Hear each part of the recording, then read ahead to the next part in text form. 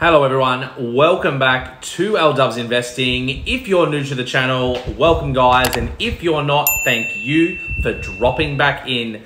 Please do not forget, through the month of October, we are giving away a trading course valued up to $500.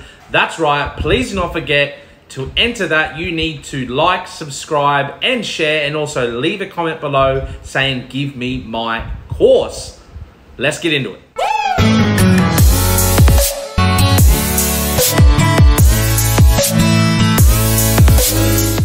Hey everyone, welcome back to LDubs Investing, where on this channel we do daily videos on cryptocurrency, stock investing, the biggest, the baddest, the biggest news that you need to know each and every day to keep you up to date. And if you like that, please do not forget to like and subscribe. Smash absolutely everything, guys. It is absolutely free. Let's jump in. All right, everyone, let's jump in. Let's have a look what's happening in the markets today. We have Bitcoin at 51,263, Ethereum at 3,449. We have selected altcoins in the green, selected in the red, to dark red today. Bitcoin does not know what it's doing, guys. We have definitely gotten above the psychological 50,000 US dollars. We are looking like we are in the next uptrend, the last uptrend of this bull phase market, guys. What is going to be happening? Make sure you hit some comments below. Let me know what you think. Let's get into it. Okay, let's go. 62% of institutions to start investing in crypto within 1 year. Institutional investors are increasingly looking to move into cryptocurrency investments to grow their revenues long term. As many as 62% of global institutional investors with zero exposure to cryptocurrencies like Bitcoin, they said they expect to make their first investment in cryptocurrency within 1 year. Released Tuesday, the survey interviewed 50 wealth managers and 50 institutional investors across the United States, United Kingdom, France, Germany, and UAE, said that institutional investors' first cryptocurrency investment is the potential capital increase in a long-term investment, with 47% of representatives citing this factor. 41% of respondents also indicated they were willing to invest in crypto for the first time due to the improved regular environment, while 34% considered crypto as a good hedge against inflation. What is inflation? It's not even happening, says the media. There's no doubt that the crypto asset market is becoming more mainstream in the institutional and wealth management sector. What are your thoughts on this, guys? Make sure you leave a comment below. Let me know, are you one of those investors? Are you bullish on this? I certainly am. I reckon this is great for the market. Let's keep going. Beacon Protocol launches decentralized mortgage platform. The platform gives crypto holders direct access to the mortgage investment market, which is currently controlled by banks and governments. Decentralized mortgage lender Beacon Protocol officially launched on Tuesday, allowing cryptocurrency investors to participate in the housing market through a new stablecoin that's backed by USD, USDC, and home loans. Beacon announced on Tuesday that it is holding a public sale of B-Home token, which is described as a stablecoin plus coin that backed by the USDC stablecoin. Beacon Protocol works by giving homeowners the ability to exchange a land on their property for a non-fungible token or NFT that represents a percentage of their property they purchased. The US mortgage market is a complex ecosystem comprising banks, corporations, governments, and borrowers. In 2019, the value of all US residential mortgages was estimated to be worth $11 trillion.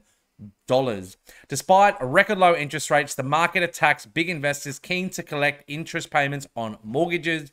It estimates that banks, companies, and government purchase over $2 trillion worth of mortgages each year. Meanwhile, the Federal Reserve has over $2.5 trillion worth of mortgage-backed securities in the balance sheet as of Thursday. Great for the market. This is looking to tokenize the economy, so to speak. This is definitely bullish news. Let me know what you think. Are you interested in this? Please make sure you let me know in the comments. Let's keep going. Europe becomes the largest crypto economy with over 1 trillion in transactions. DeFi become a major catalyst for Europe's crypto economy. Large institutions have also been upped their share of transactions significantly. The region of Central, Northern, and Western Europe, or CNWE, has merged as the world's most active cryptocurrency bloc, receiving over 1 trillion worth of digital assets over the past year. Region accounted for 25% of global crypto active payments between July 2020 and June 2021, respectively. Uptick in transaction volume across all crypto subcategories, especially decentralized finance or DeFi. Huge space to be in, guys. Europe has also become a hotbed for institutional investors, with transaction values in category growing to 46.3 billion in June, compared with just 1.4 billion in July 2020. Perhaps surprisingly, the United Kingdom is the single largest crypto economy in the region at 170 billion worth of transactions. Nearly half, or 49% of the value, was sent via DeFi protocols. Huge news for this. Are you in Europe? Are you enjoying this? Are you unlocking the potential? It looks like it is much more crypto friendly in Europe. I hope more countries get involved in this to unlock the potential of blockchain. Let's keep going. Verifone to enable crypto payments at major retailers through BitPay. One of the world's largest point of sale providers has partnered with BitPay to allow US-based merchants to accept crypto payments. This has become the case for both crypto holders and non-crypto owners who are primarily interested in the concept of using cryptocurrencies for payments. Recent data has found that 93% of crypto users surveyed would consider making purchases in crypto. Are you one of them? Would you like to purchase everything with your cryptocurrency? Please make sure you let me know in the comments. It'd be very interesting. The report further revealed that 59% of consumers who don't hold crypto would be interested in using it to make purchases in the future. Fantastic news. As such, it shouldn't come as a surprise that major payment providers like MasterCard have been ramping up their efforts to support crypto payments moving forward. Verifone, one of the largest point-of-sale providers in the world, announced that today the extension of BitPay's blockchain payment technology will enable cryptocurrency transactions. By the end of the year, merchants leveraging Verifine's in-store e-commerce and cloud services platform in the United States will enable accepting cryptocurrency payments. We feel that having crypto available on our terminals will open up more options and opportunity for consumers, which is what Verifone aims to do. This opens up a currency that has never before seen on terminals, and we want to be at the forefront of this trend. Well done, Verifone. Verifone operates 36 million point-of-sale or POS devices and has processed over 10 billion transactions, generating over 350 billion in volume per year. This is huge news for the market. Absolutely huge. Are you bullish on this? I absolutely am. This is just more reasons to get into crypto, buy your everyday shopping. That is what the everyday consumer is saying. They do not like cryptocurrency because they cannot buy everything with it. This is opening up the door. As you heard, over $10 billion worth of transactions. Absolutely huge. 350 billion this year alone. Absolutely massive.